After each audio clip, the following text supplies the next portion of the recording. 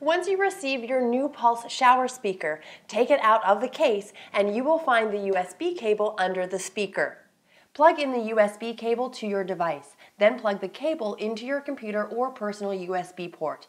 It will show that it is charging by displaying a solid red light.